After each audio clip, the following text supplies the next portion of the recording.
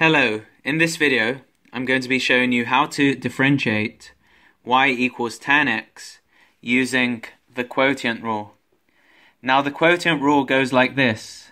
When y is u over v and u is a function of x and v is a function of x, then dy over dx is v times du over dx minus u times dv over dx over v squared. Now over here I've got y equals tan x, but this is the same as y equals sin x over cos x. Now I'm going to make this equal to u over v, where u is a function of x and v is a function of x. Now if u is sin x, then du over dx is going to be equal to cos x. When v is cos x, dv over dx is going to be equal to minus sin x.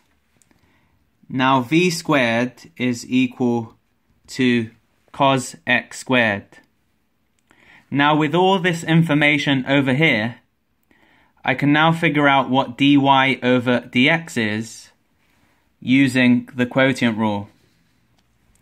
So dy over dx is equal to v, which is cos x, times du over dx, which is cos x,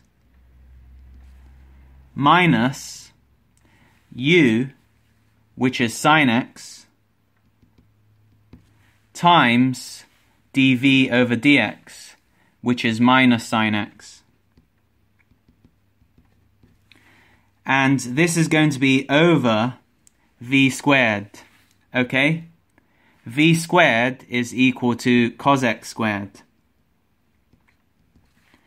Now, this up here is equal to cos x squared plus sin x squared over cos x squared, okay?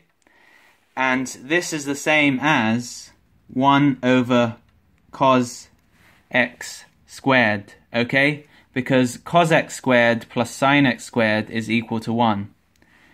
Now 1 over cos x squared is equal to sec x squared, okay?